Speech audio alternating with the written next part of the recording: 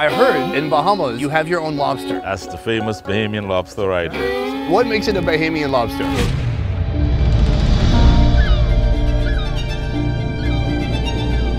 The Bahamas, one of the Caribbean's most fascinating food countries. Are we almost there? Right over here. Right over here? The Bahamas is an archipelago consisting of 700 different islands, each with their own culinary identity. Yes! He's got like 3 of them! In this series, we'll be visiting 3. From the super modern Paradise Island, where they bring you food. And right here now, we're gonna have the tamale, just like the Bahamian bowl. Can you eat this raw? To the more sparse Andros Island. Do they smell something? Where you may need to chase down your own food. Oh, shit. Let's go.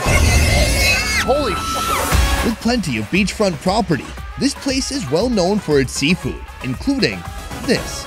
This is a Bahamian lobster. It's coming out here in just a second. And today, I'm on a mission to find one that's over 10 pounds and take it to some experienced chefs. Oh my gosh. This is wild. It's huge. If you're on the Bahamas main island, New Providence, and if you're looking for seafood, you might want to come here. This is Montagu Fish Market. I'm the original island boy. We the original island boys. Sir, put her there. I can't believe it. I'm in the Bahamas. Oh, and we did a cool handshake. Meet Alan Brown, a veteran fisherman who founded this fish market in the 1970s. I can see fishermen go out. As they come back, they bring their catch here. What kind of food can we expect to see here? Whatever is common in the Bahamas, we have yellow eye snapper, dog snapper, strawberry grouper, the hog snapper, the gray snapper. So they're all different? I thought they're just different sizes of the same fish. I heard in Bahamas you have your own lobster. That's the famous Bahamian lobster right there. To me, it looks like a spiny lobster. What makes it a Bahamian lobster? Because it grows naturally in the Bahamas and it's plentiful here. Part of a family of over 45 species of spiny lobster, Bahamian lobsters are found in rock crevices and coral reefs in the Bahamas. They're an important contributor to the economy here, with the sale of more than 6 million pounds each year. This is amazing. It's so huge. One lobster weighing about 8 to 9 pounds. For the video, can we say it's 11 to 12? And when I pay, can we say it's 5 to 6? I'm curious, you founded this market, you were a seller here, but now you're doing something a bit different. Yes. Your job is to come here, find the best seafood possible, and then bring it to the resort. Best, the freshest. I want to talk about tourism. When did Bahamas start becoming more of this hub for tourism? Tourism was always our #1 market. The Bahamas first recognized the potential of a tourism industry way back in the middle of the 19th century. Now, it's one of the richest countries in the Americas. But with one caveat, it's largely dependent on tourism. In fact, tourism makes up over 50% of the national GDP. We went up to about 9 million tourists a year at one point. As long as we have the tourism coming, business is good. More people are employed, more people are fishing. This country's infrastructure is geared towards providing products, services, and accommodations to tourists. From cruise ship stops to some of the most luxurious resort experiences you'll find anywhere. Welcome to Atlantis. In the Bahamas, over 50% of the GDP comes from tourism, and Atlantis is at the middle of a lot of that. With over 6,000 staff and 46 restaurants, I am here to get the full tourist experience in one of the Caribbean's biggest tourist hotspots. Let's go. Oh my girls, bossy, ride with me, I'm a savage. Oh my girls, bossy, if they want it, they can have it. I ain't even till I get the bag, babe. Ride with me, oh my girls with me. It's breakfast time, and look what I've got here. Lobster quesadilla. What? We're at Zip Zip, a restaurant located inside the sprawling Atlantis Paradise Island. Here, they offer a Bahamian menu, but with a twist, like this. Bahamian lobster is boiled in hot water with carrots, onions, and celery, then left to rest in an ice bath. Unlike Canadian or Maine lobsters that boast 2 big meaty claws, this spiny lobster only has meat in its body and tail. Sear the succulent meat on a flat top before giving it the chop. Now for the build. Fully cheese up a tortilla, add the chopped lobster, even more cheese, and close it up. Hit it on the flat top until the cheese melts and drizzle with chipotle Cremer. Cheesy, lobstery. I'm gonna try it out. Oh, lobster, big chunks. It's so fresh. What could be better than eating a quesadilla by the beach and wearing this outfit? There's no better trifecta. Oh, look at that. We got a little mountain of salsa on top. This is the best, the kind of fruity salsa. It's got mango in there and a little bit of pineapple. Oh my gosh, it's so satisfying because there's so much cheese, which for me would be enough, but there's just big, juicy chunks of fresh cut lobster. Give me a second. Cleanse my palate here. Usually in this show, I wouldn't come to a place like this and I wouldn't usually get the tourist experience, but this is different. There are about 400,000 Bahamians who populate the Bahamas, yet every year they welcome 8 million plus tourists, mostly coming from North America. A quesadilla isn't necessarily Bahamian, probably not at all, but that's what's interesting. See, the American palate influences some types of food here, or at least some of the food options. So they've taken something Americans love, a quesadilla, and then they've Bahamianized it a little bit. They put some seafood, some mango salsa, and they've created their own twist. So my goal today is to meet some Bahamian chefs to learn more about real Bahamian food and figure out where that line is between satisfying the tourists and the locals that come here and maintaining the Bahamian culinary identity. This was a nice breakfast, but we have a lot more food to come. Long shot, but I got the reach. Pop, lock, now I'm off the leash. Today's experience revolves around the Bahamian lobster. We'll see how different chefs turn this magnificent sea creature into jaw-dropping creations. First up, Maxine, head chef of Frankie Gone Bananas. Maxine's been part of the Atlantis team for 15 years, helping to bring the real taste of local food to curious visitors through her cooking. Maxine, Yes, Sonny. let's build this lobster plate. Let's go, Sonny. Let's build this lobster plate. All right, step one, get the lobster, right? Okay. The lobster we saw at the fish market has made its way to here. It's huge, it's massive. It's one of the biggest spiny lobsters I've ever seen. Step 1, split the lobster in half. An incredibly difficult task considering the size of this lobster.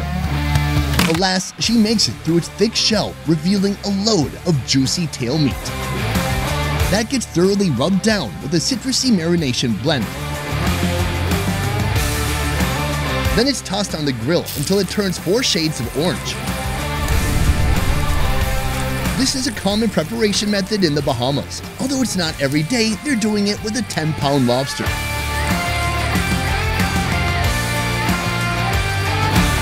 It's been grilled, and then now it's coming out here in just a second. Okay, here it is. Oh my gosh, this is wild, it's huge. Even the legs. What happened? Was this lobster on a diet or something? Now, the assembly. She serves it up with side dishes. First, roasted plantains with a touch of cinnamon and honey. Oh, that's so sweet and delicious. Next, deep-fried sweet potatoes. And finally, a salad. This is one of the biggest, most huge lobsters I've ever seen in my life. It is spiky, it is spiny, it's very dangerous, except for right now. Although it could still hurt you. I mean, you could pick this up and use this as a weapon. If someone was trying to attack you, give me your wallet. Oh yeah, take this to your face. And then they just shoot you and you would still die, but put up a good fight. That's what it'd say in the obituary. Oh, I'm gonna go from the head and work my way down. It is super soft coming out of here. Oh my gosh. Just huge, irresponsibly large chunks of lobster. Try it out.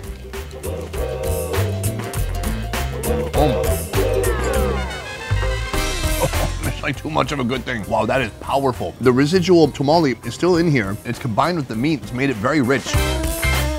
Tamale. It's the gland that helps with digestion, sort of like a liver and a pancreas combined. In the Bahamas, this part does not go to waste. People think the guts. They're picturing actual intestines. But if you're eating the lobster guts, it's basically just that big, creamy, fatty, golden tissue that melts down into just a very rich, buttery, creamy kind of a sauce that you can mix with the meat, and it just makes it more delicious, more savory. And it's a shame that so many people, especially in the USA, just toss that and throw it away completely. My friends, it's time to dig out this tail. Lobster can be a pain sometimes, so you have to prepare it in such a way that you're not gonna have the shell sticking to everything. Yes. This is half the tail right here. It's so big and so tender. You can just pick it off with your hands. You can break it up. I've never seen lobster tail like this. Try it out. The texture is really remarkable because sometimes when you get big lobsters like this, it can get kind of tough, chewy, sinewy. That's not what's going on here at all. It's a perfect texture. Sweet, a little smoky, and absolutely delicious.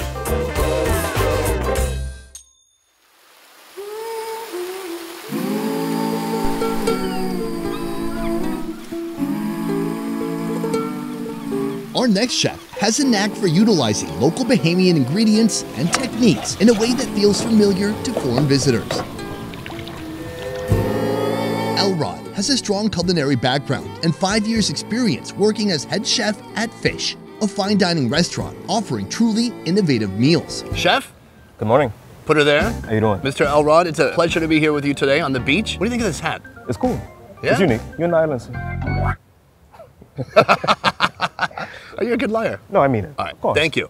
Today we're on the beach because you're gonna make something special. Yes, sir. Tell me what it is. We're gonna make a unique version of a tamale. Tamale. It's a traditional Mesoamerican dish. I tried it during my recent trip in Mexico City. A corn-based food steamed in a corn leaf or banana leaf. It's usually filled with meat and sauce. Today, we're stuffing it with lobster.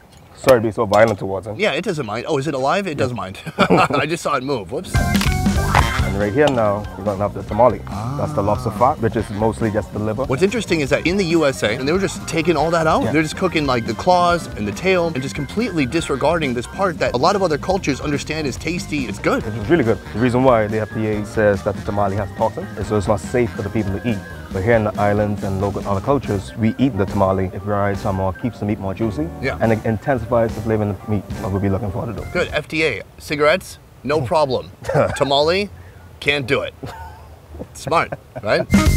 How is this gonna be incorporated into the dish? So we're gonna go start sauteing down some vegetables, mirepoix, mise en place. So once I get that done, I'm gonna incorporate some spices just to get it flavor as a paste. I'm gonna add our stone ground grit, fold it into our banana leaf, and we're just gonna steam and grill from there. I have no idea what's happening. I just wanna watch. Yes, sir. Let's do your thing.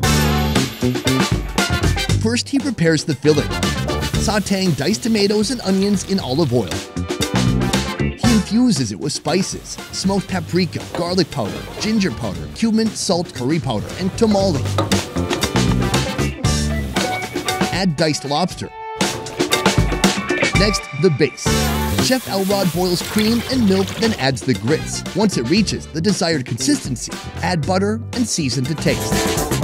Now, the build. Grill the banana leaf to make it pliable. Apply some oil, the grits, and the filling. Toss that on the grill. And once cooked, top it with mango salsa and prepare your taste buds for a wild ride. Chef, you've outdone yourself. This looks incredible. Thank you. I look pretty cool too. Yes, you do. I think I fit right in. Listen, I love your hat. Trust me. Thank you. You want me to sign it and give it to you? No. It seems that this is a lobster tamale. Yes, sir, it is. I love edible flowers. I feel like royalty. Let's try this out. It's almost like a bit of a curry. It's a variation like a ground masala. Little pieces of lobster meat. That's outstanding. Is this something that's on the menu? No, it's especially made for you today. You've done excellent work. It's delicious. I mean, there's creamy grits, the tamale on top of that. Sorry, the tamale. Those organs that get all steamed up and mushy. They add a nice bit of richness and creaminess. Would you be able to use the lobster tamale in the restaurant you work in Fish? Yeah. How do Americans take that? I should say it's a unique taste, so most times they don't be as receptive to it. But locals really are more receptive as we understand what's the flavor and the profile it brings to the dish. So we try to also intertwine our food in a way that can be receptive to our tourist guests who comes in the country. So we can give you food that you're used to, but we can also bring a unique Bahamian flair and seasoning and flavors into your palate. Do you think that like the American taste has affected what Bahamians eat in their own time? In a way, yes, because we got more Americanized. How do you keep your culinary identity? We still have our days where we trying to get back to our roots. And that's the most important thing to me, that we stay to our roots. And that's what comes out every day in our dishes.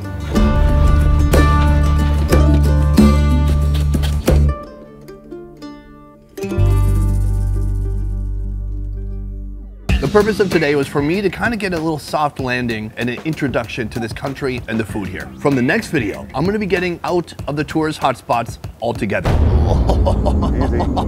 Oh, this looks like my dad's toenail. Best Ever Food Review Show is a small team of independent creators, and everything we do here works because of you guys. Click the link in our description to join our Patreon and receive exclusive benefits. A peace. Coming to Atlantis, especially coming to a high-end restaurant, excuse me, I always hawked up something. I said high-end, like a freaking German. I sound like some German dude.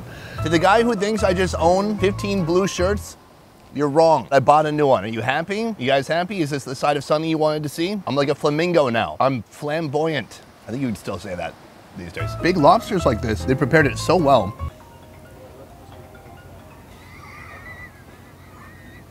Big phone call. If you want to know the true facts about him, he's a male. Oh, okay. The male has a bigger head, the female has a bigger body. The tail part. Hey. Thank you to Atlantis, Paradise Island in the Bahamas for making this lobster adventure possible. Also, thank you to all the chefs today for cooking up some outstanding food. Guys, that is it for this one. Thank you so much for watching. I will see you next time. Peace. All right. Got to jump in my yacht. Huh? That's where I'm going next, is right here to my yacht. Oh, these guys are fixing it up for me.